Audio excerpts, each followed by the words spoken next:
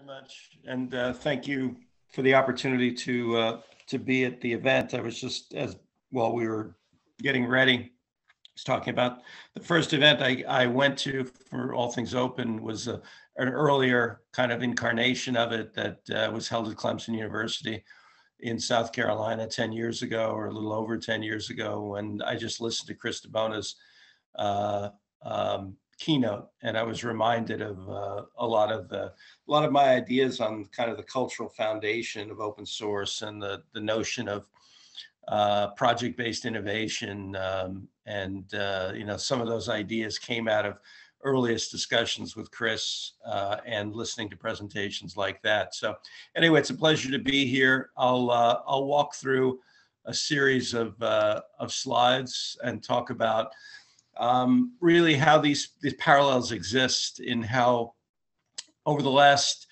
12 and a half years of doing this at OIN, running OIN, we've gone from 31 licensees to now 3,300 licensees, and how the community has grown, but really on the back of this notion of project-based innovation, and how more and more people are getting together in different technology areas and sectors to be able to create new novelty, to innovate in ways that would otherwise not be possible.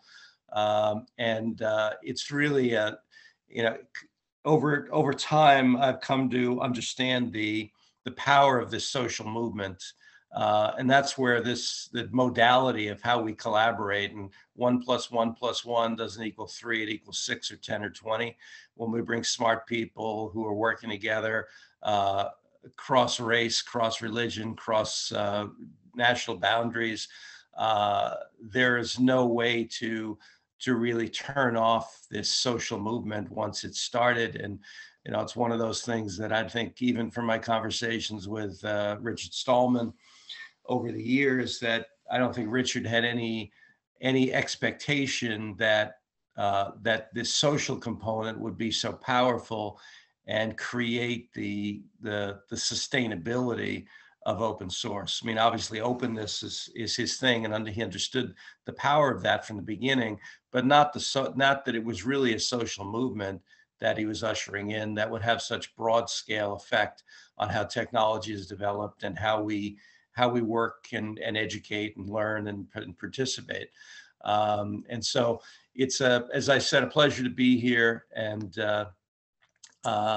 the one thing that a lot of audiences that I speak to, and I don't think this one necessarily, but people often misunderstand how widespread open source is, and how pretty much every electronic touch we have is enabled by open source. And many people think if they use an iOS device that they're somehow walled off from the open source community. But in point of fact, that the foundation of iOS is really built on lots of open source code. It may not be built on the kernel, but it's replete with open source code when you look at what's inside it. And clearly, every exchange that we have in the world, where stocks are traded, commodities are traded, the cloud.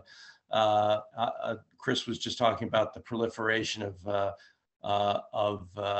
Android. Chrome is also very broad-based, as really the realization of the whole notion of thin client, which was talked a lot about in the 90s, and then ultimately made possible through the sale and distribution of affordable web browsing devices like Chrome.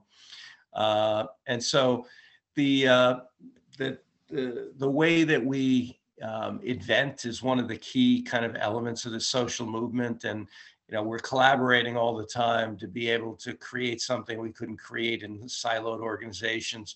And so at probably, it was 11 and a half, 12 years ago, that I met with Jim Zemlin and had dinner with him in San Francisco.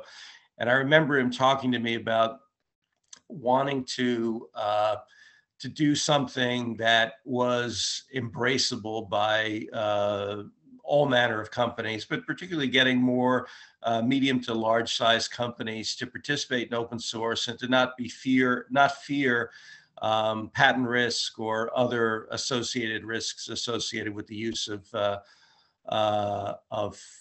open source code. And he talked about licenses, and he talked about the notion of moving away from GPL v3 and moving to permissive licenses. Apache is the most common license that they use, but they also use other permissive licenses. And a lot of those licenses, unlike GPL v3, have very modest patent protection components to them. And as a result, the OIN's importance became more of a point of focus, because if you are going to utilize open source code and you're going to collaborate on a technical basis, you're going to share ideas, share code, build on each other's ideas, and create this higher levels of innovation that result. And you're going to do so that's in an environment that creates inclusivity and embraces diversity in order to distill the collective intelligence, the finest grains of value that drive open source innovation and software innovation in general. Then you're going to have to figure out a way to have these projects be supported so that people can feel comfortable utilizing them. And so the OIN model is something that existed when he made this decision, but we have lived in the slipstream of and encouraged legal collaboration in the same manner as technical collaboration occurs since that time, and having people recognize that when technical leads from a particular project share releases, those releases create the foundations of adoption. And in order to make those companies feel comfortable, OIN includes that core code in what we call Linux system definition, which is essentially a foundational element that creates the scope of the cross license that we are involved in. And so we look at all these projects. This is just a handful of projects that come from the Linux Foundation, but I could look at Mike Balinovich's projects. I could look at the Apache projects and many and literally thousands of other projects and say, yeah, these are important projects in these technology areas, whether it's security, mobility, network management, network operation, network security, Hyperledger, obviously automotive grade Linux, IoT. There's so many different projects out there that support emerging technologies in key sectors. And so with this notion of co-opetition, this goes back really to the 90s when mathematicians started invading the province of business school and started talking about game theory and the notion that we need to collaborate more in order to more effectively compete. And really, when I first looked at open source 12, 15 years ago, 20 years ago even, I was looking at it and thinking, this seems to really be almost a realization or a manifest destiny of what those mathematicians were talking about when they introduced the notion of game theory in business context. The idea that we have this value that we can get, but we can't get there alone. We need to be doing it as part of a community, and projects create community where people collaborate, where they think of things that they wouldn't have naturally thought of, and they feel this exhilaration, this endorphin high of being able to add something to what someone else has created, to be able to grow something larger than they could have grown on their own. And I think this parallelism is always with me, even as I talk to companies that, Huawei just joined our community a few months ago, and Huawei has 78,000 patents. Canon is part of our community, 83,000 patents. I mean, you go from this open source collaborative environment where people aren't thinking about things like patents; they're just thinking about elegant code and how you grow that elegant code through collaboration. And then on the other side of it, you've got people on the legal front that are looking at the traditional ways of of inventing and protection and innovation through the codification of ideas.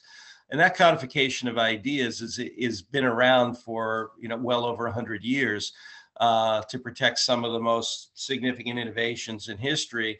But I think what open source is forced upon the people who do the codification, on the mindset of those who actually are the inventors, is the notion that with open source and open collaboration and this idea of co-opetition, we are collaborating to be able to, in many different areas, and in those areas where we collaborate and rely on each other, to be able to build on each other's ideas and create this higher sense of innovation and novelty and inventiveness, we need to recognize that we also are looking at, if we're really going to be wide open, so to speak, and all into the collaboration activity, we need to recognize that where we collaborate, we shouldn't be suing each other, because we need to feel comfort in adopting that code and utilizing it in whatever manner we choose, as long as we're in compliance with the license under which the code was developed. And so when that reality has hit, many different industries have kind of come to open in a different way and different time frame. And you look at the telecom and electronics industry, and they've been working in open for a lot longer. They're a lot more software dependent historically. But you look at, heavy machinery companies like Kubota, tractor companies like John Deere. All these companies are moving toward more the integration of more software, and as a result, more open source software. All these companies that are working in this area, whether it's power, energy, automobiles, machine automation, all these companies are coming to open source in their own time, their own pace. But what is a common element of their intellectual property function in these companies is a realization that the world that was is no longer. And now we have to kind of recognize there's a form of duality that we have to understand that's critical to the accommodation of this source of incredible innovation that comes from open source. And so IP, a lot of the work that I do is in socializing, educating, and acculturating intellectual property department leads and inventors at various companies around the world in many different sectors, to have them understand that this isn't the end necessarily if they don't want it to be. Many of the companies in our community reject the idea of software patents. That's their view, and they can maintain that and support actions to be able to ensure that, like Europe, that the European Patent Office, that it's very, very difficult to get software patents granted. In the US, China, Japan, Korea, very different environments and different approaches, but nonetheless, from companies who are extremely pro-patent to companies that are extremely anti-patent, we've created community around the common notion that where we collaborate, we shouldn't sue each other, because we need to feel comfort in adopting this incredibly important code. There are a number of programs that support patent non-aggression that OIN has given rise to. OIN was formed 15 years ago, and then these other organizations to be able to deal with patent assertion entities or patent trolls, to be able to deal with poor quality patents, to deal with the notion of privateering, so that if somebody sells patents, you're protected, like Lot Network protects you. There are many different programs that OIN success has given rise to, which is heartening to see, because what OIN is focused on first and foremost is reducing risk in the community and allowing companies to make choices because of objective technical assessments rather than because of being forced into utilizing proprietary over open because of being held up by a patent holder that doesn't get the notion that I just described. I mean, OIN was formed, I think it's no secret, to deal with one particularly acute monolithic threat represented by Microsoft 15, 16, 18, 20 years ago, largely built on rhetoric, but also built on some litigation and licensing and aggressive licensing at the time. And that world has changed, as we all understand. The inevitability of open source is something that I always talk to Microsoft about when they were at their most hardened state of opposition to open source 12, 13 years ago when I started doing this. And it's always struck me that this was something that they would have to embrace if they wanted to be able to grow their business in the direction that they were then very, very early days thinking about, but not actually actualizing. And so OIN was formed with in a context of aggression, of passionate rhetoric, and by Microsoft and ultimately by some other companies that were living in the shadow of open source, maybe partaking of open source, but only as users and not contributing back, and so not really understanding the cultural imperatives of open source. And so in 2005, it was formed, funded by IBM, Red Hat, Novell at the time, Sony, NEC, and Philips. Google and Toyota joined later because these are companies that are leaders. Google and Toyota recognize that that Android and Google in particular recognize that Android and Chrome needed leadership, needed someone to step out. It's not enough just to curate these incredibly innovative platforms for computing and mobile communications, but they also needed to have a stake and have a role in ensuring that that the technology, the core technology that drives these platforms, was protected, whether it be the Dalvik engine or otherwise. Toyota recognized that they were even though they were and are the most significant and largest car maker in the world, that they were being disintermediated by as Jim Zemlin likes to talk about, by a smartphone and a piece of Velcro, and that they have to be more in the future than just metal bending. And they had to take control and really reemerge as technology companies, not relying completely on tier one suppliers, but being a technology company themselves. And I think it's interesting to see, how again this transition has occurred from when I came into OIN, that 31 licensees I mentioned, to now 3,300 and counting, and companies all around the world. Back then, you had very little open source activity in China, and practically none. Korea had some, but it was young, and Japan was the mature player in open source, with maybe 4 or 5 years of experience utilizing and experimenting with open source. And so the real growth over the last particularly 5 to 7 years in Asia and in China in particular is really heartening to show that it's one world where all software is being developed collaboratively through this model. All of the open source contributors and participants. So again, some of the most significant holders of patents in the world, but also companies recognizing the importance of software to their business and buying into this notion that that there's a zone around which we should feel comfort in terms of adoption of open source code. Outside of that zone, what people do based on their own strategy, their own plan and approach is something different. But in the core of Linux and open source, all of the core code that comes out of these many different projects, this needs to be protected. and we need to feel comfort in adoption. OIN is very much global. One of the things I'm most proud of is the fact that we have expanded so significantly in Latin America, but more importantly in Asia. And we are by design global, and we have people that work with us and for us all around the world. In fact, the majority of people are not American that work inside OIN.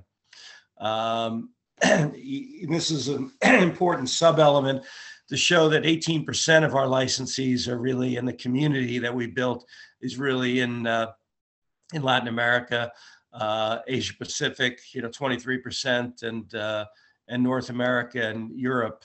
This is just a representative sample of the kinds of companies that are in our community. Some of the most significant companies in their space.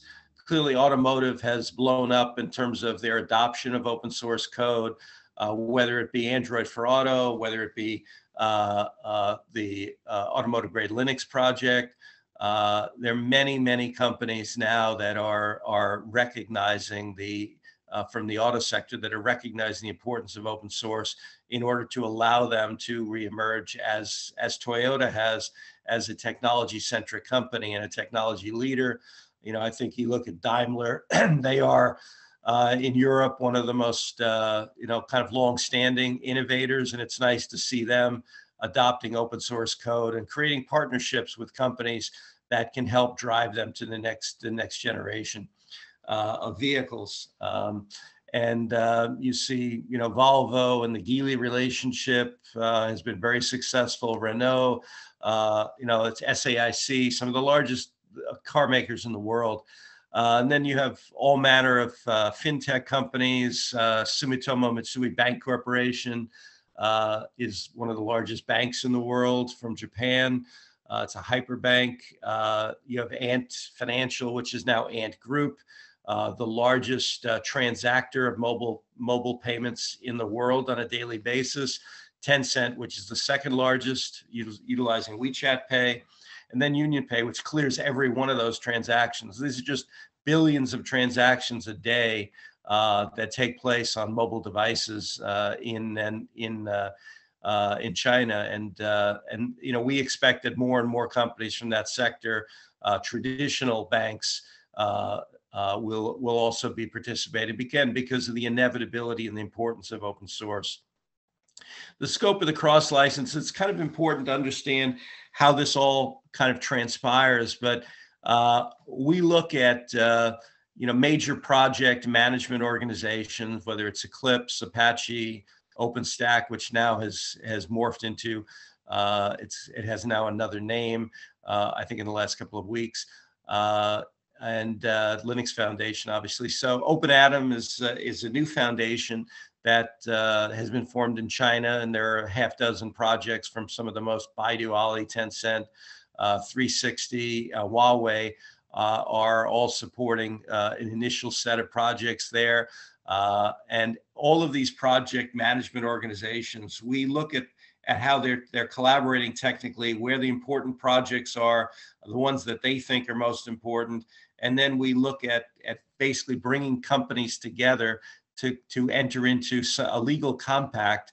The companies that participate in those projects that are under these foundations that are most important, most central to the future of open source code, we bring them together and allow them to inform our perspective on what's most important in terms of the code that they're relying on and building on, and what's truly core. And then that core code becomes something that we evaluate for inclusion in the Linux system definition, which is the scope of the cross license that everybody agrees when this cross license essentially says that where we collaborate, we're not going to sue each other, as I described earlier. And specifically, if you have patents that read on functionality that's inside the core of this Linux system definition, you pledge to cross-license your patents to everyone else in the community, and you pledge not to sue on core Linux functionality. It's a pretty basic concept. again, that is embraced by the most patent-centric to the other end of the spectrum of companies that are antagonistic toward the whole notion of software patenting. And so we've created community around the idea of collaboration in the core being central, and the avoidance of litigation and aggressive licensing programs that would slow or stall the progress of Linux and discourage adoption. We have a technical committee made up of the members of the original members and the additional founding members, Google and Toyota.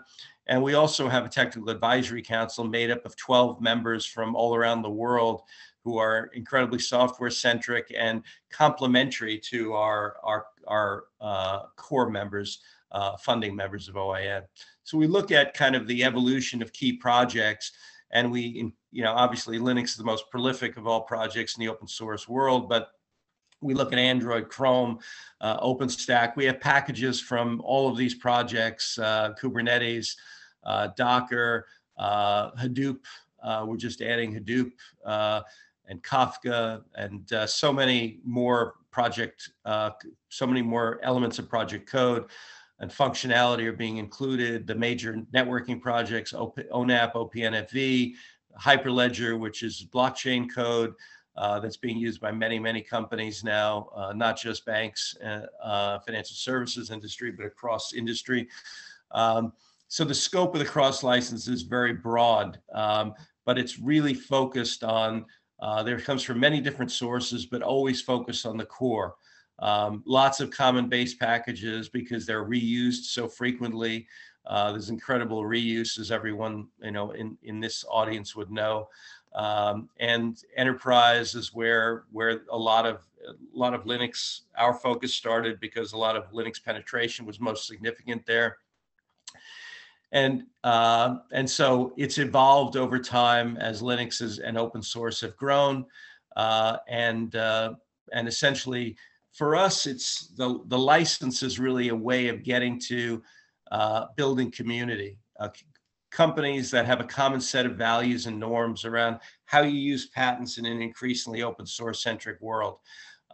In the beginning, it's a little bit off-putting for IP-centric, patent-centric organizations that put a toe in the water in open source. But over time, they see that mastering the licenses on the copyright side that the projects are done under, that you're drawing code from, is an incredibly important element. And there are many different tools that help people do this, as well as the Open Chain project, which is creating a set of norms and a set of standards as to how one complies, to ensure that compliance is maintained and is top of mind for anyone who adopts open source code. And then on the other side of it, on the patent side, OIN is establishing again, a set of norms. And this community is really about opportunity and obligation. That's what open source is about, where we have this great opportunity to adopt code and to utilize it, integrate it, build on top of it. But we have obligations as well. And it's this wonderfully elegant self-organizing kind of component of open source that allows this new novelty and innovation to come about in a very organic way. But then there's also the self-regulation. And, you look at the Software Freedom Conservancy, Harold Velta in Europe. These are entities that focus on helping companies maintain compliance, helping individuals understand when they're utilizing this code in a particular activity or product that they're developing, what the obligations are, what the expectations are of this community. And I think this is one of the things that's constantly evolving, is this recognition of obligation. But I think it's incredibly important because it's central to the social fabric of what open source is about. And it's exciting when you see companies move from kind of that trepidation to maturity and start to understand how to manage risk associated with the use of open source code, and how that risk is really not significant at all because of organizations like OIN and other organizations that are out there designed to provide help and assistance in making sure individual companies understand how to comply, how to work with other companies in their sector effectively, how to collaborate. It's in the beginning, it's a little bit of a leap of faith, but over time, we see more and more this movement to understanding of what the expectations are, and that's quite frankly why the growth of open source has occurred, is the access to great technology and the ability to participate in the development of it, but also the OIN community as, again, in the slipstream of open source projects. As the open source projects have grown, we've grown because the importance of open source has spread from sector to sector, industry to industry. Essentially, people join OIN because it's about patent risk mitigation. We're safeguarding the members from patent risk. Everything we do is free. That's another important component of this. There's no analog in the history of technology or patenting or patent pools or cross licenses to OIN.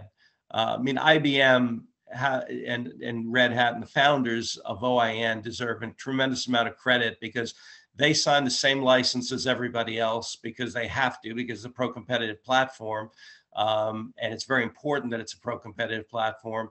And so they put in tens of millions of dollars into supporting the administration and operation. I mean, we own 1,300 patents and applications.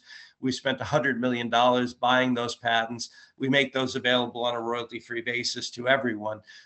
With those patents, we've done a lot of clearance in front of major open source projects. We also have owned patents because we wanted to have a way of counteracting the negative effects of litigation from companies like Microsoft in the beginning.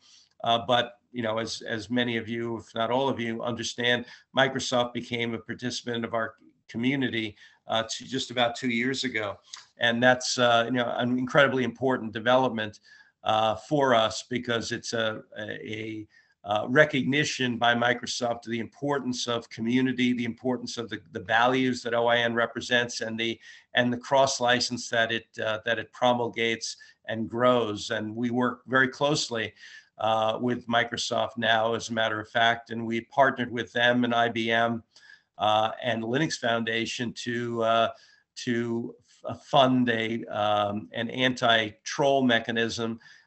It's an entity that called Unified Patents, which attacks and gets the invalidation of patents that should have never been granted in the first place, that have some element of focus on open source. And so we founded together the open source zone inside Unified Patents so that they can look at patents held by non-practicing entities and file what are called IPRs against them to have this invalidation occur, so that the patents can't be used to attack companies that are adopting and utilizing Linux and other open source code. And so that's an important initiative, but the symbolic nature of bringing IBM and Microsoft together was very important to me, to be able to kind of validate that Microsoft is doing what it can in the best way possible as a citizen of this community. And it may have been slow on the uptake, but it is a fast follower and a company that we know we can rely on to support this legal collaboration that reduces risk. And so we're very happy with the partnership and that's just one manifestation of how we're working together with them. Again, because it has no monetary cost, it's something that people look at and they go, well, how can that be? And, you know, you have $100 million worth of patents that you're making available on a royalty-free basis to us. You have this massive cross license where 3 million patents are owned by the companies that are part of the community. And all of them are exposed to the cross license based on the scope and how it expands. all manner of companies that want to feel comfortable adopting open source code. It's almost gotten to the point where if you're utilizing open source code and you don't adopt the OIN license, become a licensee and participate in the community and the cross license, then it's almost really is a form of prima facie negligence, where you're being negligent in exposing the technology that you've adopted from the open source projects that you work in to patent risk. And so it's also become a sense of, and this is one of the things that was played back to me by Microsoft. I mean, they're obviously they want to hire the best people in the world and the best coders in the world, and coders are very politically sensitive, politically aware, legally aware. It's a very interesting community because of the awareness and the knowledge of coders. And one thing that's not lost on them is the sense of how do you behave? How do you participate in this community? Are you authentic or are you not authentic? And the goal of being authentic and being able to hire against Google and Facebook and all the other companies, Amazon, all the other companies that are active in their markets where they want to hire. They wanted to, send out a message. GitHub was a message and an important investment for them. I think OIN is an equally important investment for them in terms of committing their patent portfolio to the cross license. And the nature of what they've done really shows that this idea of authenticity is one that they're very much committed to. They want to be authentic, and I'm gratified that what we've done and been working on in terms of building community through the license and expanding the license to cover important code, that those actions are appreciated by what was the most significant antagonist to Linux and open source just 10 years ago. And so that idea of authenticity is another reason why people want to join OIN. In fact, we did a survey not long ago of the 250 largest patent holding companies in our community and asked them why they participate in OIN. Is it the cross license? Is it access to our patents that we own? Is it this notion of authenticity, the whole notion of community, that they wanted? This is what you do when you're joining the open source world and you're joining projects and taking code and utilizing it, that it's who you are. And it was actually this last point. As we've done these surveys now over the last 4 years, we see a trend that seems to be appearing where companies recognize how important this is and how important being authentic in the community is to being a good citizen of the community. And so, again, I'm gratified by that because it's what I've always seen from the beginning, that companies, again, that they have to recognize the obligation, and OIN is becoming an obligation and a litmus test for authenticity for many companies in the community. And so, at the end of the day, the only companies that are not joining OIN where their companies actually are committed to open source are companies that want to reserve the right to sue on core Linux and open source functionality. And that list is shrinking every day, fortunately, as we bring more as we're educating more and more companies and bringing them into the community. And so, again, I appreciate the opportunity to be here. And from the 10 years ago when I first spoke at one of Todd's events to today, it's great to see the growth of this community. Now, having a home in Research Triangle Park, and now a virtual home temporarily as we deal with COVID. But it's a testament to how authenticity in this world is also important, because the people who run this and the people I've been associated with over the years speaking at it are the kind of people who are the foundation of the open source community. And it's nice to see when they're running events, and such a sense of community is in evidence, whether virtually or in person. So thank you very much. Thank you, Keith. It was really an interesting talk. I thoroughly enjoyed, and I hope all other participants. So if any one of you have any questions, we can stay here for a couple of more minutes.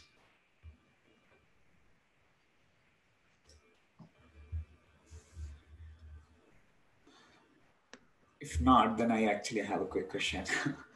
I'm a PhD student at NC State. I was thinking, how should I really think about considering academic research in the ecosystem of OIM, or in the open source ecosystem specifically?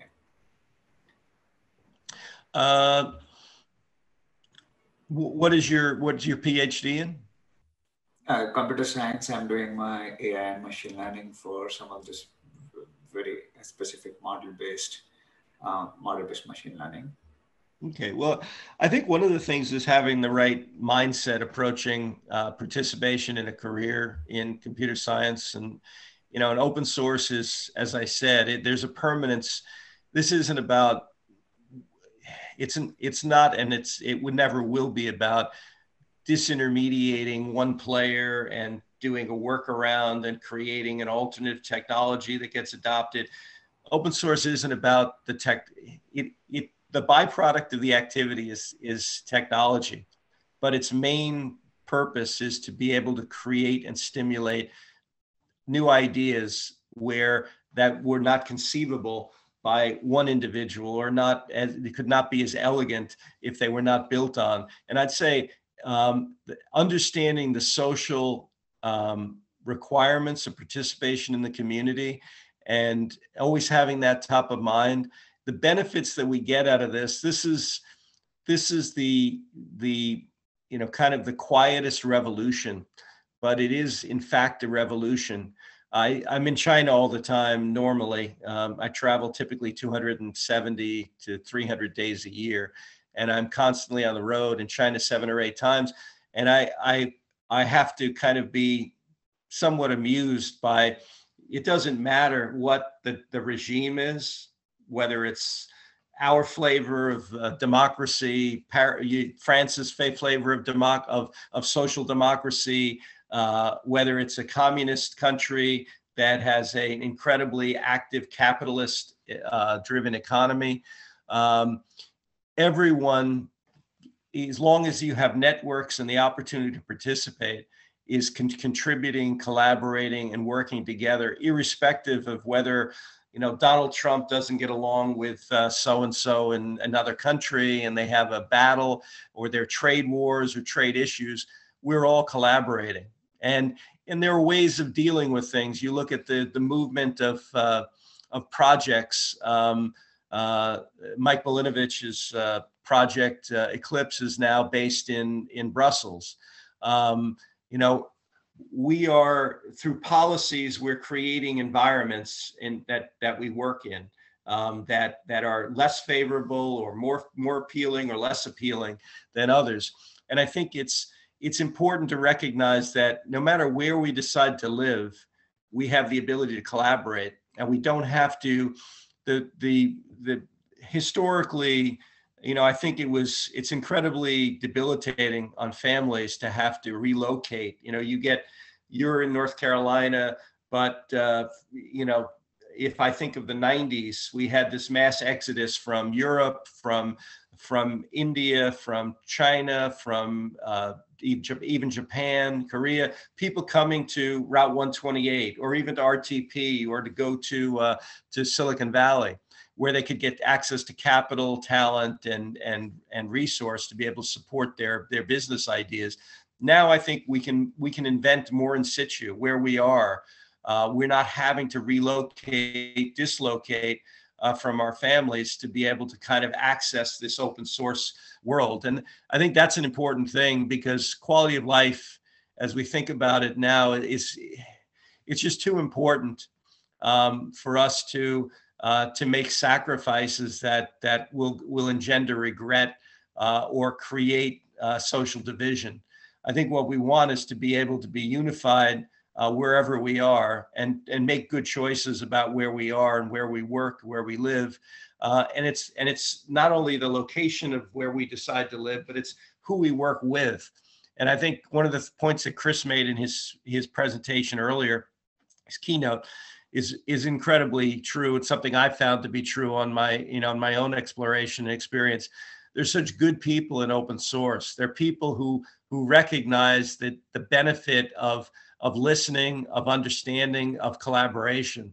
And that's one thing that I would look at in my career if I were you, and I really want to have is the ability to make choices about how and what I work on, the ability to be appreciated, not just by the company I work for, but by the community in which I work, the project community, and recognize that the freedom of being able to do these things is incredibly powerful and enabling. And also just, when you think about the kind of life that you want to have, working in open source to me is something that is very accretive to being able to create quality of experience and the ability to be a lifelong learner. And for people to recognize that leadership is not what we should be looking for, but we should be looking for learnership. People who are lifelong learners who can contribute back in ways that traditional management theory doesn't understand. Yeah, absolutely. I agree with that. Yeah. Thank you. That's quite insightful. Thank you once again to be part of ATO. Oh, it's my pleasure. And to anyone who attended, thank you very much for the opportunity, and guys coming on now. So we'll say goodbye. Take care.